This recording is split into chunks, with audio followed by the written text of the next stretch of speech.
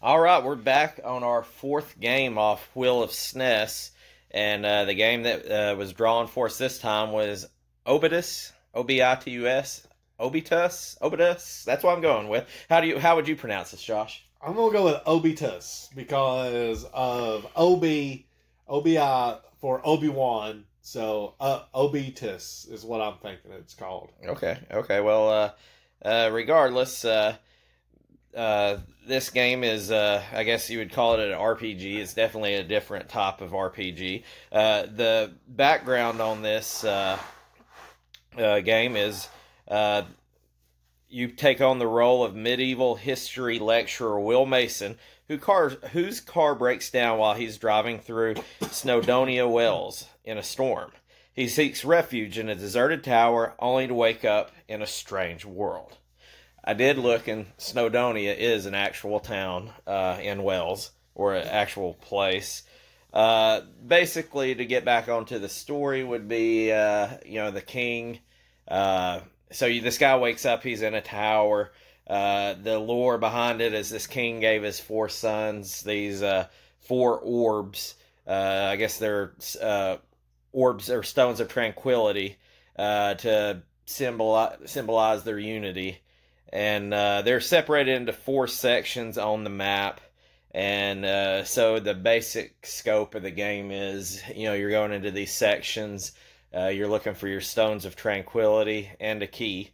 And they will unlock another door that is in your where you start in the tower. And so once you do that, each section, it opens up a new section, etc., etc. Gameplay goes from there.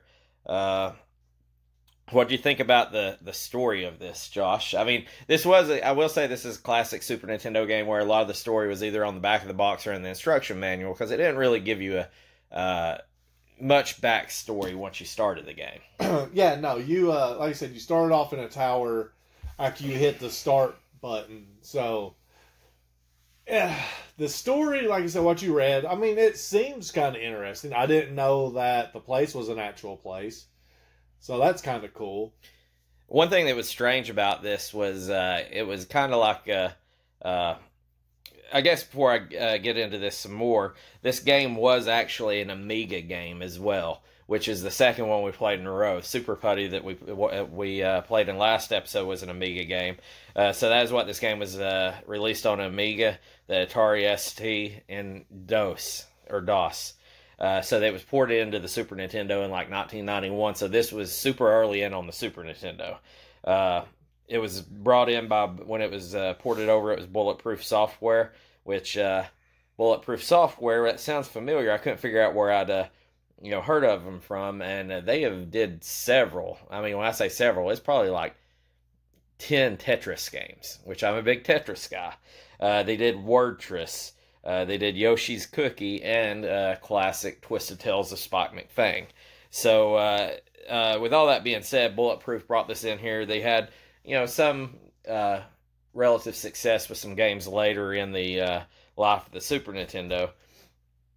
But one of the things when you get into the game is it's an RPG, but it's not like a Final Fantasy. It wasn't even like Dragon View. It is... it reminded me of like the text version DOS games back in the late 80s, like where it brought you up to a screen and you had to say, hey, open door, turn left. It was just one step up from that, to me, was what it was like. It was very simple, but it wasn't necessarily bad, I don't think.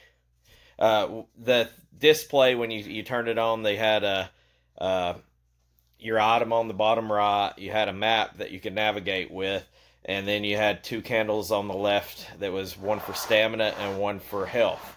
So that was kind of different. Everything's right there in front of you. And then once again, you just navigate through this map that you don't really necessarily get a map in the game. You have to, I guess, either wander along somewhat aimlessly or you make your own map as you go.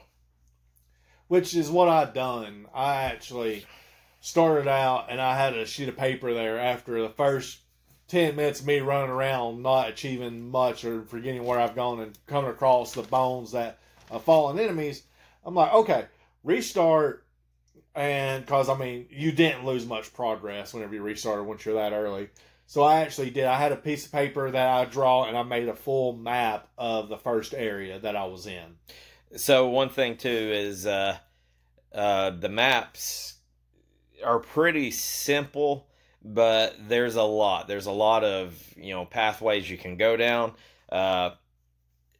One thing I did, it's very easy to get turned around and backtrack without knowing what you're doing. Because it did remind me a lot like when you're playing Wolfenstein, except you didn't have the strafe. It's like you either went straight or it was turned 180 degrees or back 180 degrees. There wasn't really pushing back to go backwards. You had to turn around full 360 and go backwards.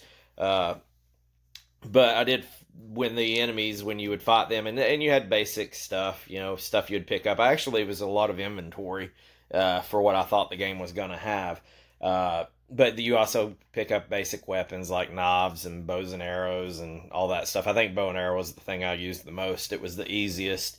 And then you would find the bones of the people you had killed before. That was kind of like a landmark. And I think that's probably something that they did on purpose to help you navigate this map. Yeah, you had to, because if the bones would have disappeared at any given time, you would just be going around in a big circle unless you actually documented the map and the process of which way you moved. And you had pretty basic enemies. You had, basically, it looked like jungle guys wearing a loincloth that was either trying to punch you. You had guys, some archers. There was like some kind of panther. And then there was like some knots and stuff like that you would talk to along the way.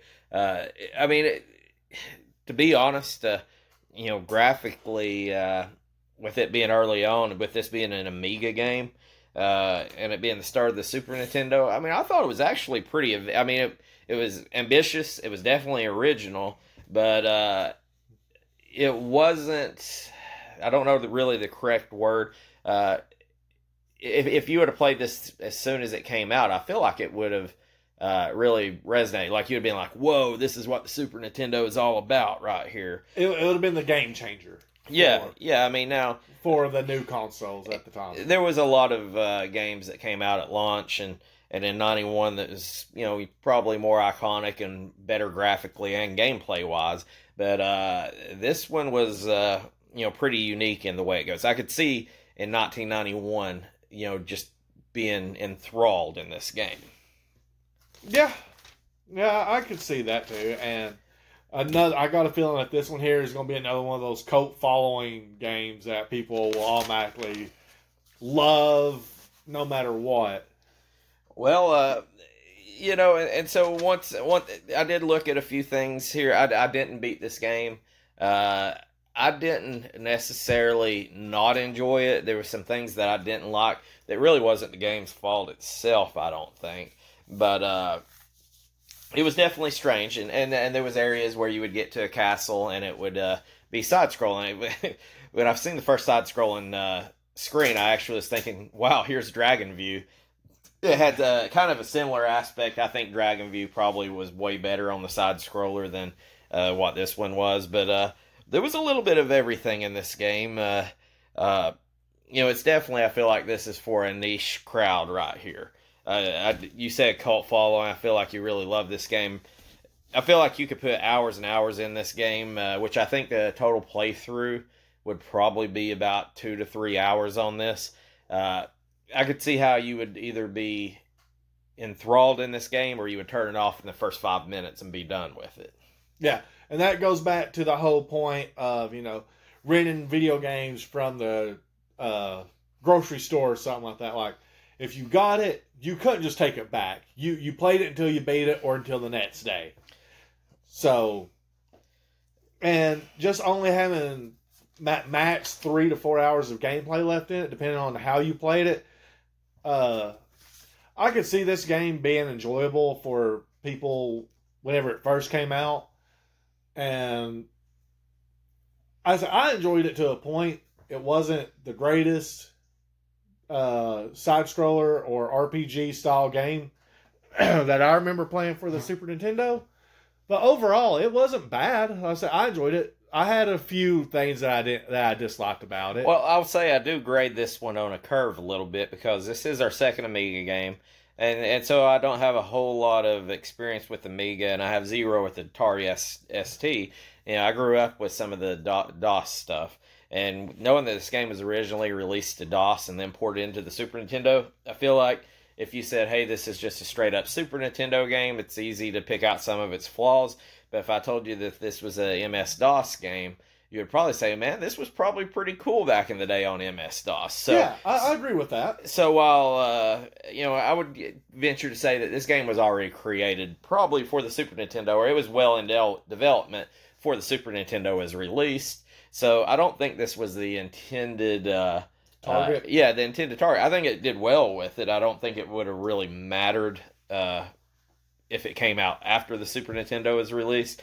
But I think it did. I do grade it on a little bit of a curve because I feel like there was some old technology in here, and that's not always bad. But I guess that's really all I got in the build-up of this game, Josh. Do you have anything you want to add, or you want to take it to the make it and break it section? I say we just go ahead and jump to the make it and break it section. So I'm going to start out. I say we start out on a make it note. Okay. So like I say, the game is definitely original. I like that. And I grew up playing some really crappy MS-DOS games. And this one's not far from that, but it did kind of hit the nostalgia part. Like, as soon as I seen the first screen, like the first screen of gameplay, I was like, oh man, this is like a game I've played before. I knew I'd never played this game before. I'd never heard of the game before. Much less because I told you it was an RPG or anything like that. But when I seen it, it was like, man, it reminded me like some of the old school like floppy disk games. One thing I did like about it is on top of it having a little bit of nostalgia, is it had a little bit different mechanism. I did kind of like having the two candles down in the corner. That was the aspect, the heads-up display, I guess, is really what I would say was kind of cool. I thought you had a little bubble. I called it my map. I guess it was technically a compass, but then you had your two candles down there. Everything was pretty easy to read. Some of these levels you were going through, there would be like 5 and 6 different routes you could take. And I felt like between the compass, it was very easy to tell that there was other routes. Like, it didn't make the game any easier, but it kind of helped you map your area out easier.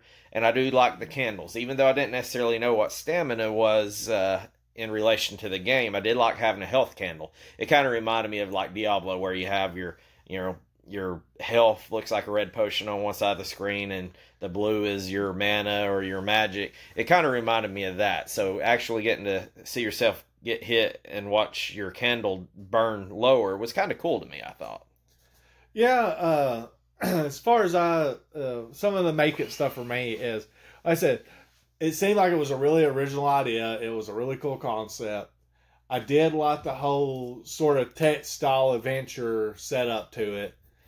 And the health and stamina, well, that was a pretty cool trick, especially for early on. So you didn't really see that much in that. I did figure out the stamina a lot quicker, because I found out that if you don't sleep, you start the game over. Yes, that is one thing, is the stamina. I didn't have an instruction book to read. I just kind of jumped in on it, didn't really know what it was. And one thing I did like too is I guess what this goes 1 and 2 right here is, once you got into the menu, one thing that was great about this game was it had a save state to it. Like, even though it was only one slot you could save, so if your brother, sister, or friend came over and saved over top of it, you were screwed. But you could actually save this game at any time, which was good. I mean, it could be bad at times once we get to the break it part. But one thing that was cool is when you would hit select, I believe it was, or maybe it was start, then select. It pulled up a menu. You could save the game at any time, which, once again, is a good thing and bad thing if you know what you're doing. Then there was sleep. And I'm like, why in the heck would I ever sleep? I didn't understand it until I run out of stamina. And when you run out of stamina, I mean, you just instantly die. Like, you're in the middle of walking and you just fall into a full pile. health Yes. and everything, you're done. Once your stamina is all the way down, it starts bleeding from your health candle, which once again was kind of a cool aspect. Didn't really go into a whole lot of detail of telling that story while you were playing the game. So that was a little frustrating the first time I seen it, but I did like that you could save the game. I did like the menu when you went into that save game. You could quit, save, sleep, all Inventory. of that. Yeah, it was super easy to get to. The menu had only pertinent information, and it was easy to use. And so I did enjoy that a lot. I did too. Also, speaking of the inventory, I love the inventory system in this. Like, there was, like, you pick up whatever you wanted, and you always had, like, I mean, it was always there. You didn't necessarily have to drop anything or use it to hold more. Like, I don't think I've ever once run out of inventory space. I'm a hoarder whenever it comes to video games. I collect everything. If I can pick it up, I can collect it. And that was really bad for me in newer games, especially like Cyberpunk and Elden Ring. Dude, if I come across like a flower in Elden Ring, doesn't matter if I have 700 of them, I'm picking the down flower. And it kills me as a person because I know I'll never use it, but it's being added to the inventory. Now, one thing I didn't really get into is with the inventory. You could side scroll through the inventory on your main screen, or you could go into the menu to your inventory, and it was pretty detailed even to like the weight of what your bow and arrow weighed, or the gold brick, or the apple that you picked up. And I'm sure, I don't know, it may be too early for that, but that may have had something to play with how quick your stamina went out. If not, it was still kind of cool. I mean, I felt like it meant something when it was telling me the weight of what a stone weighed, or what it weighed, or how much that apple weighed. But I didn't really pay a whole lot of attention. I felt like I was kind of missing out. I didn't know if that went hand in hand with stamina. And one thing that you said was this was like a text-style RPG without the text. Yeah. And with that being said, it was just like, to me, it was almost like, instead of side-scrolling, it was almost like tunnel running, It's like you had to go through, and each one of these maps would have like, when you get to the end, a lot of them would have an intersection. It was kind of like a cul-de-sac. And sometimes you would have to run all the way down to turn around and come back. So if somebody was punching you in the back, depending on if you got stopped by another enemy, or they had witches and knots, some of these things you would either have to fight the guys to get down, to turn around. It was just strange. It wasn't necessarily bad, but it was just like, and sometimes you're just like, why can't I just turn around? And sometimes you would have to go down to one of these little makeshift cul-de-sacs to turn around. And then sometimes the enemy wasn't there, and sometimes it was. But it was exactly, I guess it's kind of hard to explain that it was like a text-style RPG, but without the text. But, I mean, that's really about the best way I could explain it. And I did think that was kind of cool. Oh, yeah. Like I said, I think that was one of the coolest aspects of it, is that whole thing. Yeah, now, the running down, like, as you're getting punched in the back or shot by an arrow or whatever, and you're having to run all the way down and spin around in a little cul-de-sac area just to fight. That was a little annoying, but like you said, I mean, you don't really expect much from it at that point in time. And I agree with you on the weights and everything. Like, that was a really cool aspect that was added on, especially into early games, like into the SNES and everything like that. Because I know in later games, that stuff affects you. It ends up encumbering you and everything like that. It slows you down, consumes more stamina. But I collected everything, and I didn't really notice an increase in my stamina going down, so I just think it was a cool little feature. That was me, and you may be 100% right, because I think that is probably a little early when we're talking about a DOS game, factoring that in. But I think, like, if you were playing a game like a Witcher or something like that, maybe an Elden Ring, that would slow your character down a lot. Another thing that I did like with this game, it was a pretty long game. It's kind of funny that out of the 4 games that we've played, that 2 of them have been games that would be, in excess of 3 or 4 hour playtime. I mean, we played Dragon View. I think it was like a 8 to 10 hour game. So I guess to me, I wouldn't necessarily even consider this an RPG, like a true RPG to me, but I do know it falls in that realm, and there's some, purist of Super Nintendo RPG games. To me, it was, if you call an RPG game, it was definitely different, but it was a long game. So if you had, and I don't think that it was necessarily overpowered or underpowered. I felt like the enemies were probably, for the most part, if it was more about solving the puzzle and getting the correct item to the correct place than it was, oh, let me learn how to fight this guy. I don't think fighting was necessarily the main point they wanted to put into this game. No, like I said, it was a puzzle RPG. I know what it reminds me of. It was like an early Super Nintendo version of like a Myst, just in medieval. Yeah. That's what it reminded me a lot of now that I think about it. But at the same time, there was a lot of content. There was a lot of realms to explore. I'm not a big guy wanting to double back. There was several times you had to double back through a realm or whatever. And it was kind of cool that once you got one of these Stones of Tranquility, you go back to the tower, you're able to open a door, and then you could go into the next realm. And I did think they did a good job, too, of spreading, like, hey, you're in the cave system. You felt like you were in a cave. Hey, you're out in the jungle. Hey, everything, you hear trees and that annoying as hell owl hooting around every 3 seconds. So for a game that was a MS-DOS and Amiga and Atari ST, I did like that there was content there. If you like this game, if this was the jam that you had, you would be like, oh yeah, man, this was perfect. Give me more, Yeah.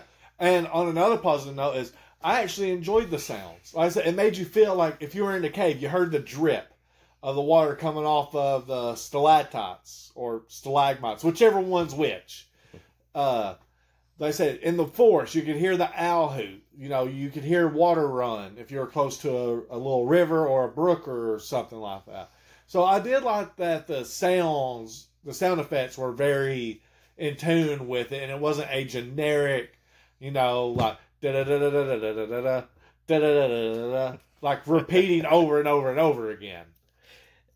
I have to disagree. I'm going to bring that into the break it section as we get in. I wasn't as high on. I do say the sounds were correct for where you were at, but we'll get more into that later. On my side, I'll get into that.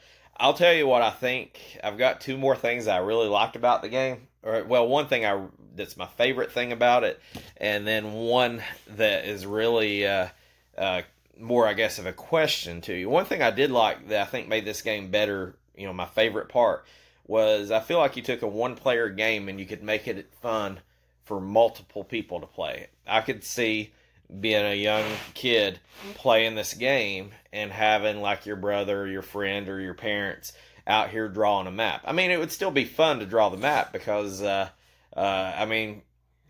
was a lot of options, a lot of roads. And I'll say that it's kind of funny because if you actually get online, you can find maps in a single JPEG to this game. But when you're in it, it seems way bigger than it actually is. So I could imagine if you'd rented this game on like a Friday night and you kept it for 2 days, that you would be sitting here drawing out maps with, and I heard you even say that you were drawing maps. I just kind of was wandering aimlessly, but like if you really were in that game and you wanted to beat it and get the most out of it, I think you could literally map this out pretty easy and get a sense of accomplishment. That was one thing I thought was cool. I could see my brother saying, hey, it's my turn to play, and me not arguing. Or if he says, hey, can I play a little longer? I'd be like, yeah, that's fine. I can draw the map out for us. I felt like it was, kind of like it would encompass many people. One person could play it, but I feel like you could entertain 2 or 3 people with that. And that is one thing I thought was really cool about this game. Yeah, you can trade out in the different realms that you go to. Yeah. And like I said, one person can do one realm while the other person tracks the map, creates it as they go. Next turn, switch. I just feel like on a game like Mario, or a lot of games, you just watch another person, you're like, hey, I'm just waiting on him to finish, hope he does good, hope he dies so I can play. In this one, I feel like you could sit there on the couch with the pad of paper, drawing it out, and feel like you're actually contributing to the game as much as the person, if not even a little more, from the guy holding the controller. Now, one thing I don't know if you could actually map out where the enemies are. I don't know if they randomly spawn. It kind of felt like they probably did, because if you stayed in one section too long, like if you were actually didn't pause the menu, I feel like you would get attacked. So I don't think they spawned in the same spot every time. But I just thought it was kind of cool. You could actually map this out. I could see, sitting at home on a Friday night, staying up to 3 o'clock in the morning, yelling at my cousin because he took a left instead of a right, and then we're in a stuck spot. But yeah, like I said, the whole value of having a person playing the role of a cartographer would actually come into it at that point. I do feel like, and the last thing that I've got for it is, I feel like the people who like this game, I did mark it down when I was playing it, is like, there's a lot that's geared against you in this game, which is, I put a lot of this in the break it section. But if you're one of those guys that want a game that kicks your ass, this game will do it. It doesn't necessarily do it with, overpowered enemies or not. But I feel like if you were into the Dark Souls, the Skyrim, the Elden Ring now, and you were warped back to 91 when this game came out, that you would be... I feel like you had to be a glutton for punishment in this game, because there was sometimes, like, you could make a mistake that caused you to restart a game. It wasn't like, hey, I saved my game, I can restart from there. There was options that you could take, whether you meant to or not, that could literally break the game to where you could not win. And so to me, I'm like, that was aggravating me, because I'm not a Dark Souls guy. I'm not an Elden Ring guy. I'm not one of these guys that does that type of game. But if you got your jollies off on that, you would probably love this game a lot. See, and I am that guy. I love my Dark Souls, my Elden Rings, all that stuff. So I was fine with all that, because it makes you think. And that's one of my biggest things about video games now, is I love a get good game where, like, you actually have to adapt to the game itself to become better at it. I feel like you could play this game, and even though you spend 2 or 3 hours to beat it, that you could get 45 minutes in and realize you did something completely incorrect that you cannot reverse. And since there's only one save spot, you've already saved over top, and you're like, oh, well, here we go again. Yep. And that's probably where the map system, if you drew one out, would come into play. But this game wasn't necessarily that type of punishment. It's not particularly what I like, but I do know that the folks out there, such as Josh and the other Skyrim and Dark Souls and these players, this game would be very appealing to them. For me, that's all I've got that really makes this game great. Josh, do you have anything you want to add, or you want to move on into the break it section? Oh, the only thing I have left is the versatility of the weapons. Like, I liked having the bow, finding them laying around, the knives. Well, they weren't. You did find swords later on that you could use, but a lot of it was throwing objects. Like the little dagger you find, you just chuck that nonstop. And I did notice that it does different damage to the enemies. The dagger didn't do shit to the knight that you had to fight, but the bow did. Well, I'd say a lot of the throwing came in too, is you'd be like, why do you have a knife and you're not stabbing? If you watch the guy that actually punched you, kind of the jungle guy that punches you, he throws his fist. Yes, the animation wasn't great, and I think with them going with the throwing objects was better than it was. So I do think that was why they went in that direction. I will say that you did get satisfaction, because there was a lot of stuff to find, whether it be a ring or an apple, an ingot, something. Now, I've got that FOMO. So I would get to an area and I ain't found nothing in a minute, and I'd just be spinning around in circles because I feel like I'm missing something that's important. And so that part just absolutely drove me crazy. Because, like, say, you would get so much stuff that you could actually find, and then next thing you know, you're on a dry spell. Yeah, 20 minutes of a dry spell, and I'm like, I feel like I'm doing something wrong, or I'm missing something. But yeah, it was kind of plentiful. It felt like you were at least progressing through the game as you found the stuff. Yeah, so, I agree with that. So if that's all you got, we're going to bring it over into the break it section, Josh. All right. I'll go ahead and tell you my number one thing that I've noticed right off the bat now, and I'm playing these games on modern TVs. One thing I did notice was it wasn't full screen. It was like 3/4 screen. I play mine on an emulator on my computer, and it was full screen for me. Well, so on mine, it literally was 3/4 screen. Now, I had my TV, I think it's like 60 inches, 58 inches, something like that. That's probably way too big for a game like this to be on. But it didn't necessarily, it wasn't like it was graphically unacceptable. That's the first thing. It was like, man, I can't even get a full screen out of this. And it wasn't that big a deal, but it makes you wonder. Back in the day, like a 17-inch TV to game on as a kid, that was a big TV. It had to be a full screen at that point. I think one of my first TVs that we gamed on was 13 inches. So if you're telling me it's a 13-inch TV and it's actually shrunk down like that, I don't want to play a 9-inch game. You know, I want all 13 of those inches. Yeah, no. See, do not take that out of context. I was just going to keep going, but no. I said my whole thing is that my PC screen that I use is 19 inches, and it was full screen on that emulator. But I don't know if it was just the emulator that ran it at full screen and expanded it and everything, or I said playing this back in the day. If you had an old TV, you know, I wonder if it would be full screen on the actual game, because you're playing it on the SNES Mini, right? So I'm curious in that. It played, like say, 3/4 screen. To go into the next part that may have been part of the mini, I feel like this was just the game of it being this old. I'm not gonna say it was like super pixelated, but you know, once again, I'm playing on a close to a 60-inch regular TV. I didn't hook it up to the Trinitron, but even though I thought it looked fine when you weren't moving. While I was moving, you know, I don't know about you, but as I was going through, I wasn't even really worried that much with the enemies, because once they hit you, I mean, you know, you're going to take damage because some of these enemies just kind of jump up. Yeah, they appear out of nowhere, and the only way you know they're there is whenever your screen flashes. Yeah, when you get hit, your screen flashes red, so you're like, oh, can I turn around and kill this enemy? Do I have to run down to the end of the road and turn around and come back? But while I'm sitting here trying to look for enemies, trying to look for stuff that I'm, knives, arrows, rings, keys. That's the big one, is the keys. As I'm watching my map, and I was like, man, my eyes are hurting watching, like, because everything's scrolling. You're pushing up, you're trying to move to the next screen while you're watching the map.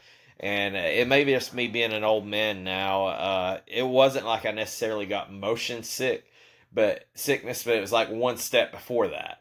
So it's like I'm literally looking at one part of the screen of that map, and then everything else is kind of scrolling by.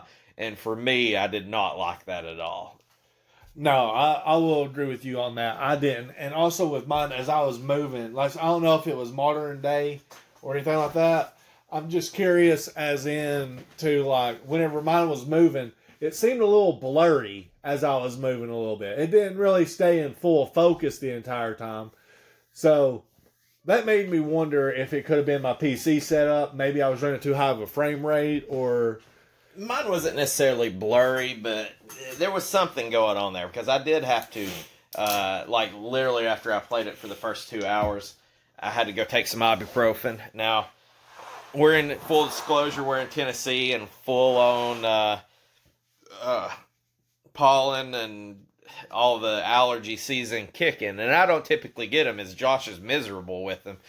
I could have just been a little under the weather as I played this game, but I felt like the visual part, like say, you know, maybe if I was playing on a 13-inch CRT monitor in a computer lab in a middle school, this game wouldn't have been as bad on my eyes. But I did feel like it gave me, I felt almost physically ill from playing it. Yeah, like, and you mentioned the whole pollen thing. I mean, that's what's wrong with me now, and I feel miserable. But I said it may have been that with the whole blurriness or anything. So I don't know, but to me, it just felt like it wasn't. Like, I think if we played it back on an older TV, true to the system itself, I think it would have worked a little bit better. I don't think we would have probably got that feeling from it, but I said it got blurry for me, and I even wear glasses, and it started to give me a little headache. I hate it that even though I think this game is cool in its own right, that I even got to the gameplay, and I'm still beating up on it. Like, this is just like before I guess scrolling through goes in with the gameplay, but another thing I didn't like about it is I didn't like the sounds and I didn't like the music. Now, once again, this might be a product of what the game is. You were talking about liking cave drips. The cave drips were okay. That damn owl in the woods was pissing me off. The owl was annoying. I give you that. And it just hoo hoo hoo over and over. And it probably isn't so bad but once again, I wasn't drawing a map out. And I feel like even if you were drawing a map out the first time you did that, it still sucked. But, the music wasn't nothing to write home when there was music scenes. The sound effects, while they were good, they were literally on a 3-second repeat. And this game, it's geared to exploration. So as I'm mindlessly wandering through these caves and the castles and all of this, I'm hearing the same sound effects over and over and over. So, and I guess it goes into play too, is there was no map to be found. You did your own map. Yeah. I never found a map anyway. I never found a map. And like I said, I brought out the cartographer skills to be able to create my own map as I played. So I'm just like, in a game that I'm going to wander around in, even like Dragon View on one that was supposed to be a wandering game. I thought the music, it wasn't bad. It wasn't my favorite thing, but it wasn't necessarily the sound effects I probably hated more than the music. But this game was kind of one of those stumble through where you map it out, play it how you want. But I did feel like the sound got old pretty quick. I could see that. Like I said, if you weren't mapping your own thing, yeah, those sound effects would drive you absolutely crazy because it's constantly mindless wandering. But where I mapped it, I think I was in each realm maybe a total of 15 minutes after I mapped it out. So I could just go in, out. I knew where I needed to go to get something and back out. So the sound effects didn't really drive me crazy. The owl did because I said that's the first realm you go to. And he was a little bit of annoying. And I wish I could have found him and shot him with an arrow. That would have been I would have explored way more to find that damn owl if I could kill him and shut him up. Another thing that I didn't like was the cycling of items, even though I know you said that you liked the inventory system. And once you actually went into the menu to the inventory system to look at what you had, it was cool. But there was several times where I would just pick up an apple. I guess really I didn't like the way they used all the buttons. There was a pick up and a drop button. So every time you pick something up, it was like it automatically put it in your go-to inventory slot. So it went to your number one inventory, which was annoying. So when the dude comes out and there's a panther attacking you, and you're like, hey, let me shoot it. Why am I not shooting? It's like, oh, I picked up a ring. That's cool. So then you were scrolling through. While trying not to die. Yes, and once you scrolled all the way through, what normally happens when you get to the end of a list and you scrolled with the bumper buttons, which was fine. But once you get to the end, you normally hit that bumper button one more time and it brings you to the start of your inventory. Yep. This did not. So if you missed your bow and arrow, you had to scroll all the way back through. And that was a huge turnoff on this game. It was. I made it a habit to every time I picked something up before I encountered an enemy, I would go in to the actual pause menu, go to inventory, and select my bow or a dagger.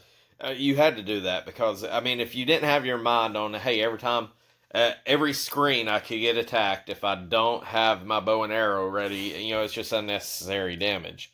I wasn't a big fan of that. I wasn't a big fan of the drop items, which it did come in later.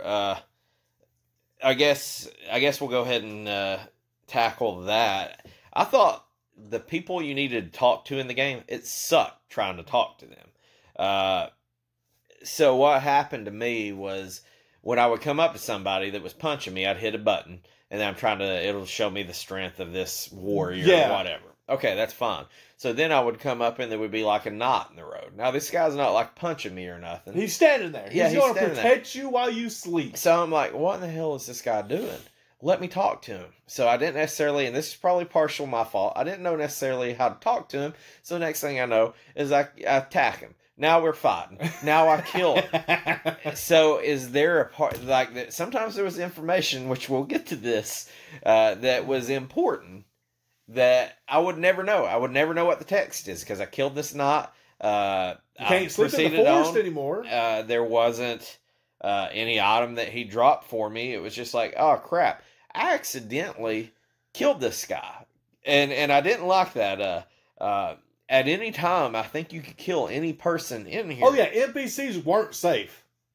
Yeah, and that was, I guess, probably kind of cool back in the day. But it was like, man, I just want to talk to these people, and that comes back into one of the main things I absolutely hate about this game. Well, but it was just like, most of the people that your NPCs, you could, even if you can attack them, they attack you back. Like run out of the screen or run out of the frame and then come back. But yeah, it just, you were like, man, I hope this witch or this knot or this dwarf respawns doesn't have anything important that I need to make through the game, because he didn't leave nothing for me. And while I was trying to talk to him, I accidentally punched him or whatnot. Yeah. Or actually, if you got somebody that was attacking you while you were trying to talk to them, that you couldn't back up, so you would have to proceed. You were stuck. Yes, you were stuck, and you would have to kill him. So that part, that was a pretty major flaw for me, I felt like. Yeah, but again, that brings it back to the whole Dark Souls thing. That's exactly that's exactly why I'm like, this is like what Dark Souls must have been based off of, this crappy game, Because Dark Souls, you can kill everybody. You can kill every single NPC if you want. Now, it makes the game almost unplayable, but you could theoretically kill every single NPC. So, that part was pretty frustrating, and it was just because we'll get into that here in a minute, because that is one of my major flaws in this game. So the game was what it was. As you were walking through there, it was all cool, and then all of a sudden you get to a castle, and it goes side scrolling, and it's like, what in the hell has just happened right here? It was like, I can tell you, if I would have showed you the first 10 minutes of this game and then the castle, you would never imagine that this is the same game. And the first thing I thought of was Dragon View, except Dragon View had a really shitty world map, and then they had, I thought, a decent side-scrolling. It wasn't bad. It was all right. This was a pretty crappy normal map, and an even worse side-scroller to me. Oh, yeah, because there was no depth to the side-scrolling. This was a generic side-scrolling with minimal things you could do and interact with. The first time I walked by one of the knots, I'm like, oh, well, I've fought some of these guys before, but this guy just looks like a statue. And you could try to shoot him, it's cool, and then you walk by him, and then a sword falls and hits you and does damage. It's like, what in the hell is that? And then you shoot him and you kill him. You had to take damage first before you could actually hit him, which was stupid. Yeah, and was not a fan. I felt like when you look at if you play this game for 5 minutes and you're like, I cannot understand why somebody would play this. Like, if you couldn't get with the style of game it was in the first 5 minutes, you could power through. And I'd be like, okay, well, I understand it's not for everybody, but if you got to the side scroller and you're like, I'm done at that point, I completely understand. Like, and to me, there was no defense of the side scrolling aspect of it. Now, once again, when you look at it as a Super Nintendo game, it was pretty bad. And when you look at it as an MS-DOS game, it was pretty good. It was probably like a lot of other crappy MS-DOS games. But to me, the side-scrolling, it led to my ultimate downfall of this game. Just to go into the main glaring part of this I absolutely hated. I could see that. It was pretty bad. It was, pretty bad is an understatement. It was absolutely atrocious to me on that side-scrolling. But besides that, the whenever you first turn into it, you're like, okay, this is a little weird. This is off. And like you said, you would never know it was the same game at that point. Well, and another thing, yeah, you're absolutely right. Another thing I didn't like was the game is very slow moving through the story. Now, I do appreciate there's text boxes that pop up when you're going to a new area that kind of tells you a little bit about it. And if you can manage how to talk to somebody and not attack them, you got information. Yeah, that's cool. But it's very slow moving, and I like my RPGs where you're farming experience or materials. I don't mind it being slow moving as long as there's the action of you attacking people. And this one was just a different type of slow moving through it.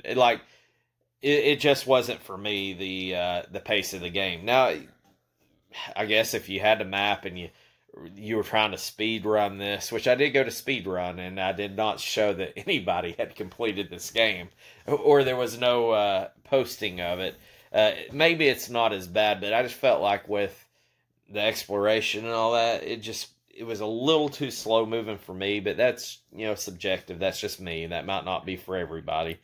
And another thing that I've seen was at the end of all this. Now, I didn't beat this game, so I've had to go, do my research. There was no final boss in this game. There wasn't. So at the end of the game, I mean, now, and I don't necessarily know if I consider that completely bad, because I think if you powered through all of this, you're probably ready to be done with it. I would. If I put 5 hours in this game, I would be. I don't think I'd really want to find a final boss. Well, like I said, it's like a Myst. Mm-hmm. And to my knowledge, there's no final boss in Myst either, is there? It's just all exploration, puzzles, and everything like that. So, when you say that, this is like the guy who came up, the studio that came up with Dark Souls had met like the cousin of the guy who made Myst. And they made a game way before that, It was very. That would be it. And you're right. I do feel like this game was probably more puzzle based than it was like, hey, let me fight. But it was just I can't go any farther. I got to tell you what, this broke this damn game for me. This game is, and this might not be so bad for everybody else. All you Dark Soul guys and girls out there, this game, the biggest turnoff, what made this game the worst thing for me, is it will let you screw yourself. Like, you, without knowing, you can inadvertently screw yourself to where you cannot beat this game, and you would never know it. Now, I know Josh, and I believe it's Final Fantasy 14, was it, or 12? Which one of the Final Fantasy games was it that you got so upset with? Oh, God. I guess it's... it was 10. It was the one where you made certain choices in it and you couldn't beat the final boss. The dude would one-shot you every single time. Wipe your entire party. That's exactly... I know we've talked in detail of how bad you hate that game. How that game, you would never defend it. It's the only game I've ever literally broke. I took the disc out and shattered the game once. I'm like, okay, fine then. My team's not strong enough. So I went back and I started one-shotting giants. I'm like, cool, I can take this dude now. He goes up and boom, one shot. And then I finally looked it up and it's like, oh, if you didn't build your team exactly like this, then this game is unbeatable. That's exactly how this game treated me. And now I'm not above saying if you do this out of order, or obviously if you don't get all the items that you need, the key items, the quest items, that it's not going to be tougher. But there's literally, you cannot beat this game if you do certain things. So after like the first hour, it's like, I'm getting nowhere. I don't know what to do. So I had to look up a guide. And hey, do you remember the little gnome in the woods? Or I guess as a dwarf that I tried to talk to and accidentally killed? Oh, yeah. Well, he had the key that I needed. And you know what? I was wandering around for a damn hour trying to find keys and damn Stones of Tranquility. And I'm like, oh, so I got to start the game over now. Yep. So then I'm like, okay, well, I'm going to like read through this walkthrough as I play this because I obviously suck at this game. I got my keys, got my Stone of Tranquility, well, I got into the castle, I guess I should say. And that's where I hit another part that I didn't like. I don't know if you noticed, I'm sure you probably did, is you can't sleep in the castle. Nope, you sure can't. So, which would be the safest place for you to sleep. You would think. So, who cares about sleeping in a castle other than your stamina goes down like crazy quick while you're there. So, hey, even though you only got one save slot and you keep saving because you don't know what's behind each corner, next thing you know, you're save scumming your way all the way through, and the next thing you know, you're at this castle in which your keys, there's more doors than there are.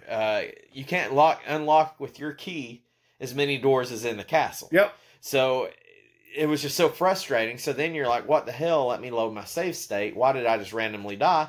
Oh, it's because your stamina went all the way down. Yep. Well, there's only one save spot. So guess what? Start over, buddy. I start right the hell back over. And that pissed me off so damn bad to get that far into a game. Now, when I say somebody can beat it in 2 or 3 hours, probably a guy or girl that's played this game before and they like it. And they have it all mapped out. They know everything about it. Like an hour in, I'm still find these damn dwarves and all this stuff.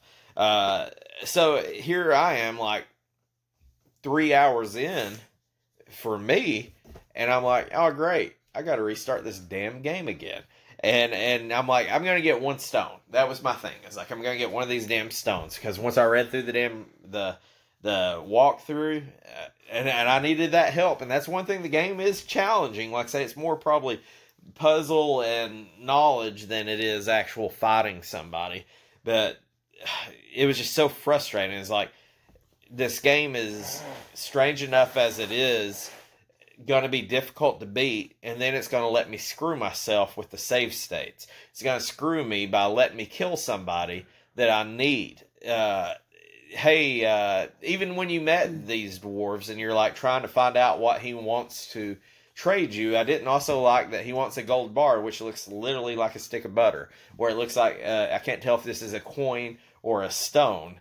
And so the whole time, it was just all very frustrating. So while I'm doing this, hey, guess what? I accidentally shoot the guy again and kill him. And it's just like, at any moment, I knew I had to start this game over, and I did not enjoy that. Now, for the people, that, like say, the Skyrim, the Dark Souls, them folks may like that. I did not, and that was my biggest turnoff on this game. I could see with that. I can agree with that too, because I made it quite far into it. I think I got 3 stones, and there was, 5 or something like that? There was 4 for each of the 4 brothers. That's right. So I got 3 of them. I didn't beat it because I ran out of time. And once again, it's one thing when you feel the need of completion on it. To me, I did not feel that. I wasn't a fan of it, which, I hate that we've played 4 games. I've not really been a fan of any of the games we've played, but I don't have the want or need to want to go back and play this game. I can tell you, I'm probably fine never playing this game again. I bought Roger Clemens Baseball because I found it cheap enough. I will never buy Obitus unless it is literally $2 at a junk store. There's no point of me ever wanting to go back to this game. Yeah, like I said, I could complete it if I really wanted to. It's just like I said, But do you want wife, to? kids, job, I couldn't put in the hour. I know your kids typically help you play your games. Did they play this game? They did not review this game. They did not review this game. Well, it's probably a good thing. So for me, that's all I've got for the break it part of this, Josh. Is there anything that you want to add to it? No, I think we covered it, honestly, because the only other breaking thing to it was you could kill the NPCs if you didn't know what buttons you were hitting. So, and I had, for me to get 3 stones, I will say this, I've restarted 7 times to get 3 of the stones, because I messed up somewhere, or I died, or I save scummed it in the worst spot possible. So I actually had to restart multiple times. And the only thing I can think is that's what the game wants you to do. which is not what I want to do. But that's the way it's geared. It's just way too easy to kill or to do something wrong in this game. Like I say, when I got into the damn castle and I done saved my game and I struggled to get through the damn caves and to get there, next thing I know is, bam, I'm dead. Yeah. And there ain't nothing I can do about it because I done saved it on the next screen because I was safe scumming it. And then I'm like, oh man, I got to start over again. Yeah. And it's like, do I necessarily really want to do this? And it's like, once I get one stone, I'm done. I'm done with this game. And I get why they done that is because of the playability. They want you to be able to play this game. Like I said, the overall gameplay is what, like you said, 3 hours? Yeah, I think if you knew what you were doing, you could finish this in, from what I've seen, about 2 to 3 hours. Yeah, so to get 2 days worth of gameplay out of it from renting it, they had to do something for it. And I think that's the reason why they designed it the way they did. Well, let me rephrase that. I think you could play this game in 2 to 3 hours if you had a walkthrough telling you how not to murder the people you don't need to murder and to tell you which doors in the castles you need to open. Now, if you came through with no walkthrough whatsoever and you played it, I don't even know how many hours. Exactly. For somebody like me and you to beat this game, I couldn't even fathom it. It would be way more than 2 or 3 hours for me. I'm looking at least 10. I feel like a game like Dragon View that's supposed to be 8 to 10 hours, I feel like I could finish that game because it's not going to allow me to screw myself, I don't think, as much, to where I feel like I could finish that 8 to 10 hour game quicker than when I started this game that will allow you to screw yourself to where you have to start over. Yeah, I can see that. So, I guess that's going to wrap it up. To me, not a huge fan of the game. But you know what we're going to come to, Josh? Let's know about the prices. The price of Obitus. Now, I will say that there doesn't look like there's a whole lot of them online, so some of the prices may be skewed. I feel like price charting in eBay was pretty close, except for the new in-box. I didn't find any new in-box ones on eBay that either had sold or was listed, so I didn't really have a baseline. So I'm going new in-box strictly off price charting. So, for a loose copy of this game, Josh, just the cartridge, what do you think this game runs? $4 or $5. Now, I will tell you, you're way low. Just because, well, I'm not going to say way low. It's a Super Nintendo game. I think Roger Clemens was probably $5 or $6. It was, and that's why I'm basing it off of that. So, wow, okay, well, that's where you go. You're low on it. Would you like to take another guess on it? You're not. I ain't going to say you're way low, but you're low. 8 to 9. Loose price charting has it at $15.44 as of today. That's pretty expensive. Now eBay has it for $16. So to me, that's fair. At the end of the day, if I said, "Hey, here's this game for $15, Josh, or I'll give you $5 cash," what are you going to take?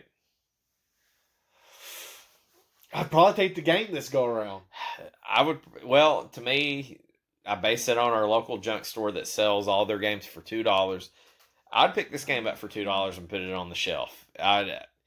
It's not enough. Now, if this game was $100 loose, I would turn around and flip it in a heartbeat and not have any problem with it. But I feel like it was probably properly rated at $15, $16. Like I say, price charting was at $15.44. eBay was between $14 and $19 on it loose. Yeah. So, I went with $16 on the average. I would say that I could get $16 worth of value out of this game. Not that I would want to, but if I had to, you probably got it there. So, this game complete in box. Looking good, mind you. A lot of the copies I've seen did look pretty crisp. What do you think this runs in box? Okay, if it was already 15 for loose, I'm thinking a solid 90 to 110. You're high. Really? I'll tell you, out of the 3 games, Roger Clemens may have been properly rated as a sports game. I feel like this game is, as far as complete in box and loose, is pretty much in spot. So I feel like if you wanted this game, it's a Super Nintendo game, complete in box, price charting has it at $50 on the dot. I've seen several of them on eBay that sold for $60, roughly, in that range. Some a little bit, like I say, that's kind of the average. But if you were really a fan of this game, to have this in a pretty decent box with the instruction manual, and all you spent was $50 on a Super Nintendo game in the day and age of 2022, that's not too unrealistic. Now, I think it's a crap game, but there's also crap games. Yes. Yeah, if you're a collector, that makes sense. If I was here and I could buy a lot of, if I could buy a Super Nintendo game, insert random game for $50, complete in the box, and it looks good, and it's not a sports game, and you tell me it's $50, I might be like, hey, I don't even need to know the name. I mean, that's pretty cheap for a game that isn't a sports game.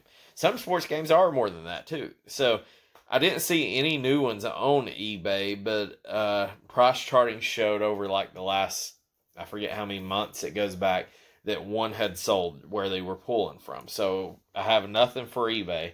How much do you think a new copy of this sold for? I'm going to go with 100. You're not too far off.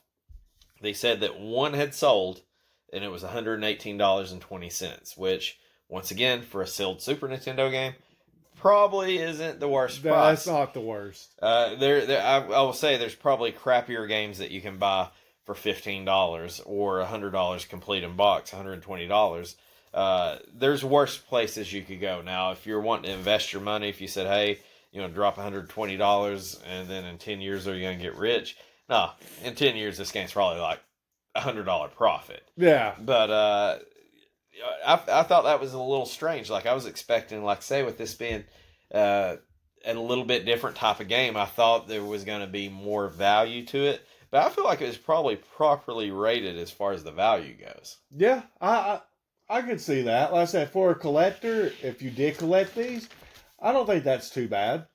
Now, once again, this goes with a lot of the other items. I don't feel like with me, I'm never going to own a Super Nintendo set. I don't feel like I have to own this game unless I pick it up for such a deal. And with it being $15 on eBay, literally a couple bucks is all I would personally spend on it.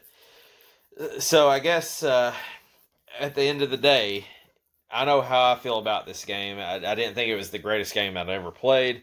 Wasn't a big fan of it. I'm taking it that you're not a huge fan of this game either, are you? I am not. So we're going to go to the Mount Rushmore rankings. We have got this is our fourth game. So just to bring back a little recap, I've got Dragon View as my number 1 game. Super Putty is my number 2, and Roger Clemens is my number 3 game. And I got Super Putty as number 1, Roger Clemens is 2, and Dragon View is 3. So I'll just go ahead and tell you, to be honest, I ain't swaying your vote. I felt like Dragon View was a way, far and ahead better game than this. So how do you feel? Is this 1, 2, 3, or 4 for you, Josh? This will be number 4. I agree. I think Dragon View is better. In Dragon View, the problems that we had with it, or at least for me, I'm not going to speak for you. I feel like Dragon View, when you say 3 and 4, there's a huge gap between that 3 and 4. Yeah, definitely. Now, for me, I had Dragon View, Super Putty, Roger Clemens. I'm going to drop Obitus into the number 3 spot. Okay, so you're moving down Roger Clemens. I really did not enjoy Roger Clemens, even though I know that's not the worst game. I feel like with Obitus, even though I didn't enjoy playing it by myself, if we were sitting here and we were playing it and we're just going to drink a 12-pack of beer or whatever, eat a bunch of crystals, drink beer, stay up all night, I feel like we could have fun while we did this. Playing by yourself, probably not as much, but I feel like there's a little bit of replayability out of this. I do think Super Putty, as far as the previous Amiga game that we played, was a lot better. There was more bang for the buck, I guess. I guess part of the Obitus is I probably enjoy how bad it sucks a little bit more than I do Roger Clemens. Roger Clemens was borderline unplayable. I didn't think Obitus was as necessarily unplayable. I just think I didn't know all the rules as I played the game. I felt like they were making up some stuff on the fly. Like you said, for you, it was the challenging if you mess up, you have to restart. Yes, and I do have more background on probably the MS-DOS games, playing some really crappy freeware and shareware games on that. But I do think it was above Roger Clemens, and I don't think it was necessarily close. Now, I would still, between Dragon View and Super Putty, there's a huge gap for me. And then there's a monster gap between 3 and 4. So, once again, Obitus to be on the Mount Rushmore is only because we played 4 games. Agreed. I don't think that anybody would ever say that Super Putty, Roger Clemens, Dragon View, and Obitus is on their top 4 list. Oh, right yeah, here. no. I feel like that when we draw our 5th game tonight, it's got to be better than the game. It's got to be. Hopefully. Well, Josh, I don't really have a whole lot more I want to add to this. I kind of agree even though I don't agree where you put Dragon View on your list, and you may not agree with where mine is. I do agree where you have Obitus right there. I'm pretty much done with this game. I don't think I ever want to play it again. How do you feel about it? You got anything you want to add before we leave? No, I think I'm done with it as well. Hopefully we get a better game. That's all I'm wanting. I will tell you, I guess there's probably a reason why I never heard of Obitus, and this is it. Yeah. Especially when you're talking about Super Nintendo RPGs, I'm sure there's a few I've never heard of, but this has got to be in the bottom tier of those RPGs. So I don't really know what else to add. Now, once again, if we were doing an MS-DOS review, it might be a little bit different, might be a little more cutting edge, but I think this game is just a little dated for when it came out. I agree with it. And like you said, it was an MS-DOS, and it got released in, when, 91? 91. So, I mean, that's at the very early stages of the Super Nintendo. So, it was a port. It was ported over, so. All right. Well, that's most of them Amigo games. Like Super Putty was pretty much the same thing. So, I guess for me, that's all I've got to add is Obitus wasn't the worst, but it's still not good. I can see that, and I will agree with it. All right. Well, this is George, and I'm signing off. This is Josh. See you later.